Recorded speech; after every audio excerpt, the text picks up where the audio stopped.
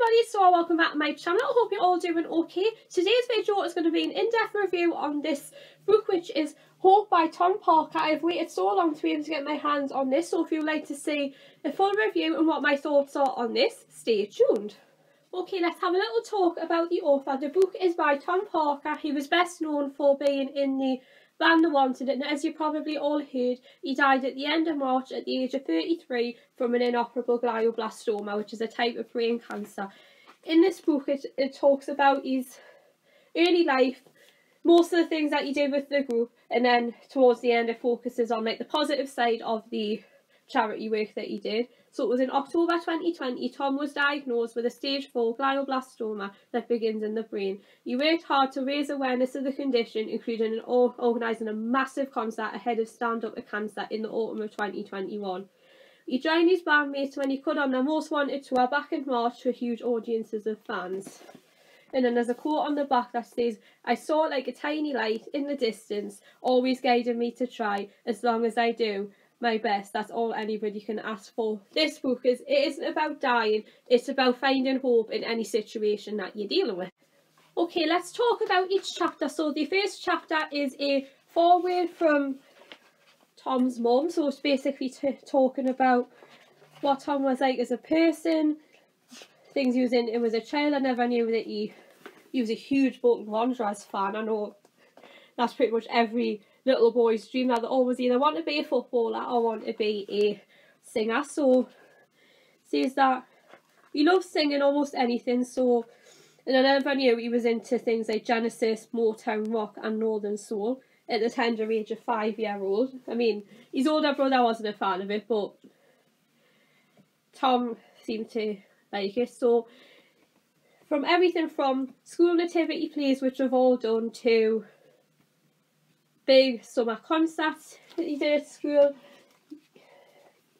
he was like the John Barrowman of the show.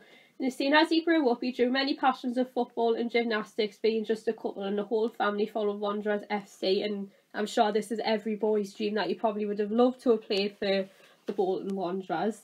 Season ticket holder, he used to always go to every match, home or away, whatever the weather. And then it focuses on the natural positivity that he had during his treatment for this horrible disease, and everything that he did this because he did this massive campaign to try and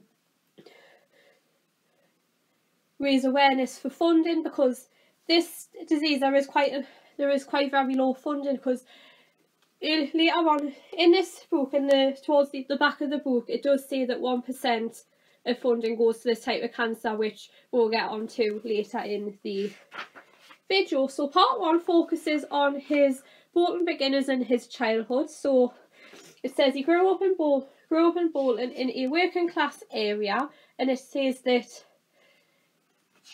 he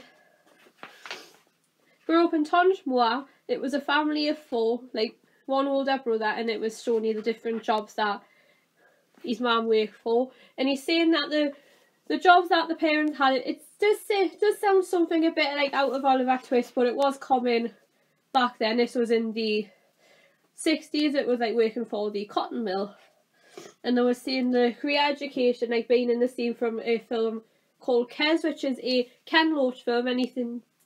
I will also give a mention to that in the description box. It is a 1969 film. It says there's supposed to be an iconic scene from there where there's a youth employment office, and it is presented with a very limited option. And then it says here, who would have thought last year Tom's mum would go into higher education, do a degree in English literature, and then become an English teacher at the age of 60. It just shows that age doesn't matter, and you can do anything that you set your mind to. And then they're saying that by the 80s, like shortly before Tom was born, the factory jobs were starting to go, and then they were like putting long hours of manual labour in to make ends meet and to have a roof over both the kids' heads. And every birthday and Christmas they wanted everything they'd always asked for. It also has exclusive photos in here, so this shows you what Tom looked like as a little boy. This personal one is my favourite. This was taken from a family Christmas, so I just love seeing him so happy. He was always the cheekiest in the room. He always knew how to light up a room. I'm sure a lot of fans would probably say that. And he would have had this amazing golden glow about him, and it was just, he's very humble, gentle and soft, but strong in what he wants. This is what his primary and secondary photos look like. It says here, a perfectly instant choir boy at school, and then at 16, a totally different image. And then this was taken shortly after the band got together, and this was taken at a concert in aid of Help for Heroes, which is a soldiers charity. I'm guessing this was 12 years ago, and then this was a concert in Tokyo. So yeah, I love seeing some of these photos, because although I've only been a fan of these for a couple of months, you do get to see some of the amazing things that he has achieved and what they've achieved together. So this was the Word of Mouth tour in 2014. This was the last tour they did before the split. I also like the butterfly theme on the pages. There's also got this on the back cover too. And it doesn't show you all of the things that they've done together, but there was some key highlights. So the last tour that they did, that was the Summertime Ball, and this was taken from, I think it was the premiere of their show The Wanted Life, which is a reality TV show. I'll be sure to leave links to all the episodes in the description box below. And then these photos here, when he met Kelsey, who was his wife, and then at the back, the last photo was from the wedding and everything that they made together. So overall, this is a chapter. I really enjoy reading this chapter because it focuses on the positive things. You get to see what he was really into as a child and what he was like in his school days. Next up, this chapter is focusing on how he met his wife Kelsey. So it was in December 2009. He was out in a nightclub in London's West End, and she was with Pixie Locke, who was our best friend from school. And when they first met, it can be a little bit awkward. Like, I'm sure we've all had awkward first meetings. So they're saying that I'm in a band, and then they're saying who's not got a name yet. And then what happened was, I sent a text to the only Kelsey that was in my phone. It turned out to be a guy I knew from Bolton. And they're saying it was coming towards the end of the first year as a group, and it said on the last day before they went home for Christmas, they had a recorded performance for a kids TV show. And now I remember what TV show that was. It was TMI Friday by Sam and Mark. That was on CBBC in 2010. It was very similar to TFI, what they used to show on Channel 4 in the 90s. And Sam and Mark did a lot of show, like their own spin on a lot of popular TV shows. They did Sam and Mark's Big Weekend In, which is very similar to Ant and Dec's Saturday Night Takeaway. Even the studio looks very similar to that. And they were saying that it was a TV show where they had this terrible magician. I don't really remember a bad magician, but it says that there is one. Anyway, it says, during rehearsals, I couldn't believe how bad the magician was when I felt personally offended by his tricks. And then they're saying that Tom and Max went straight to Euston to get the train back home to Bolton, and then he got a text, and then he was saying that it was that girl Kelsey that he met in the nightclub, and he ended up staying on the phone until we pulled in at Manchester, and he said, I gave Max a hug and said goodbye, and then continued on to Bolton. And it said poor Max must have been bored out of his mind. So they were texting each other in the summer holidays. She was a 19-year-old at the time, and then it focuses on the first year in a relationship, and then they eventually went on to get married in 2018, and then they had 2 children, which we will talk about later in the video. Okay, next chapter is called Auditions, which I never knew was how the one got together, because I always thought you either done it through X Factor or you might have met through social media, which was that around in 2010? Who knows? Anyway, so I want to give a couple of mentions to this chapter, and I quote, believe in yourself hard enough, approach any challenge with a good mental attitude, stay open-minded, giving things a try, and just do your best. That's all we can really ask for yourself. This is one of my favourite quotes out of the whole book, because it centres around the whole theme of this title, which is finding hope in whatever situation that we're dealing with. And we are all guilty of doing this, that we do tend to put ourselves down a little bit, whether that be we're incapable of doing what we're doing, or we claim we're incapable of doing it, or if it's just things that are out of your hands, like where you might have been, yeah, that could contribute to not being able to achieve your lifelong dreams. So it shows in the book, it mentions how he travelled down to London to do an audition for a 5-piece boy band, and on the way down to the final audition he seen he had to change at Manchester and he looked like a bad boy, so this was where he ended up meeting Max. Now, I never knew that 2 of the band met on a train. There's another group that I am into, they also met on a train, and I just think it just seems to be a bit of a common denominator when groups start out.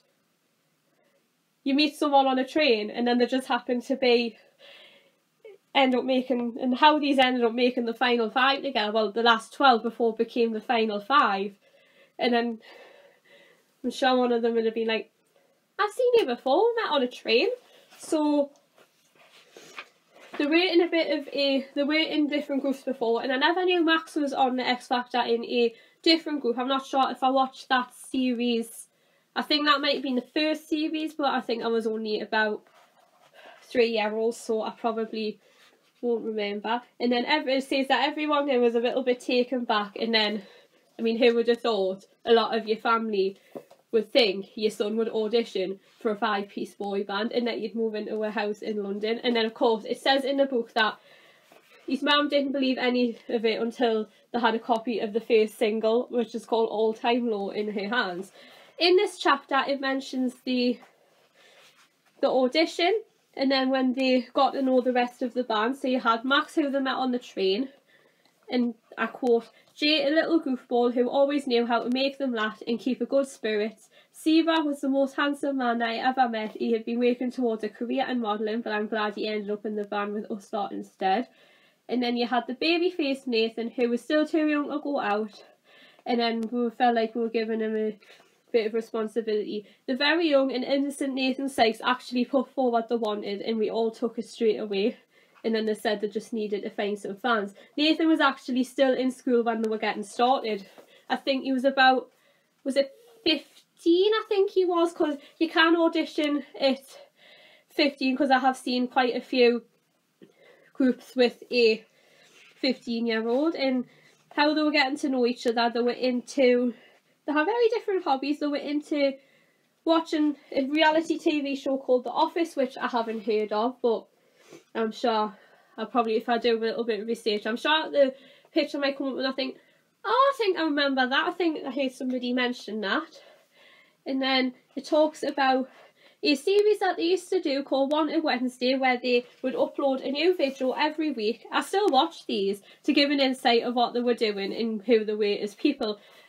I've only just discovered these earlier this year, because it was at the beginning of March that I actually booked to see this group, and it was only 3 days later that I actually saw them, and I was really looking forward to seeing what they were like as a group. I know they were big when I was 10, so I was still in primary school at that point, but every time I hear a lot of their songs I feel like I'm back in a primary school. Okay, next up is hiatus. Now, the word hiatus it's where a group decides to take a break and to go off and do their own thing. They did a lot of stuff in America where they released the 3rd album, which was called Word of Mouth, and then they did the tour back in the March 2014, and then at the end of that year they split. So in the book, Tom went off and did a couple of TV appearances. He did Celebrity MasterChef, which he said it was a lifelong ambition of his, and he ended up coming second.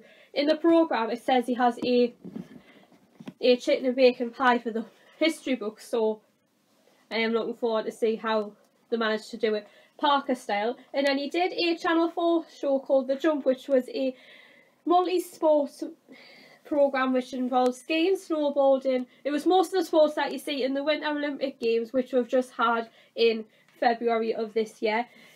He was training as a stand-in in case somebody got hurt and had to drop out, and he actually stepped in for a Hollywood City actress, Tina Hobby, who fell and dislocated her shoulder during practice, and then Tom ended up having to compete. He had a brilliant time and he managed to finish 3rd, which is exceptional, and I never knew. Earlier in the book it did say he was nearly a professional snowboarder, but then he ended up packing it in for, I'm guessing, because he ended up doing the band. And then you have some more of these pictures here. This was when he had 2 children. The first one, he had a little girl called Aurelia and a little boy named Bo. And then there's some more of that. So all these pictures here. And then this is going on to the reason that the band got back together was because he had been diagnosed with a terminal brain tumour and he wanted to get done as much done as possible. And I've read in this book that glioblastoma sufferers don't last longer than 12 to 18 months, which is a year and a half. So he lasted, and I mean what was remarkable was he lasted even beyond what the doctor said, and then he managed to do several shows where they brought him on for the last song. So the reunion came after they did a charity concert at the Royal Albert Hall before Christmas. It was in aid of Stand Up with Cancer. You had Becky Hill, Liam Payne, Ed Sheeran, you had, I think it was Anne-Marie, and then obviously the Wanted were on at the end. And then after Christmas they went on their Most Wanted tour, which happened in May. I also vlogged that day, so I will be able to link that in the description box below. And then backstage he was really wanting to go up there with them, and then he was saying that he had to wait at least like best part of an hour, and then they brought him up for the last song. Sadly he didn't come up for he wasn't our one that we went to because he was in Spain undergoing treatment for his brain tumour, but the following night he joined for the encore, and then in the last show in Liverpool they brought him up for the second song and then during the encore as well, and then you had like all of them on the raised platform. And then for the last song, Glad You Came, they 2 went off onto the main stage whilst the others stayed with them, and it was just so reassuring. They made him really feel at home. It was like distracting him from everything he was going through, and then it was just that amount of unconditional love for this incredible gentleman. This is why I really love these boys. I really enjoyed the gig. It was a very emotional night because he wasn't, yes, he might not have physically been there, but they did include him in the tour visuals, and they also give a mention, and then they did a 1-minute applause and then mentioned that they were donating £1 to the Brain Tumour charity for all the tickets sold across the UK.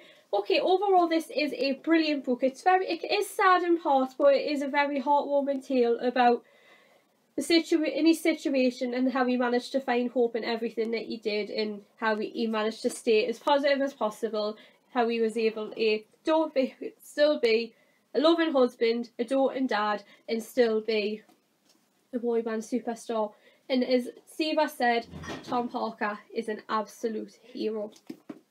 So that is it, guys. I really hope you guys enjoyed my review on Hope, My Inspirational Life by Tom Parker. I highly recommend that you get your hands on this. I would definitely give this book 5 stars. It has gotten 5 stars across the board, and it has been #1 in the Sunday Times bestseller for the last 2 weeks. It may still be #1, who knows.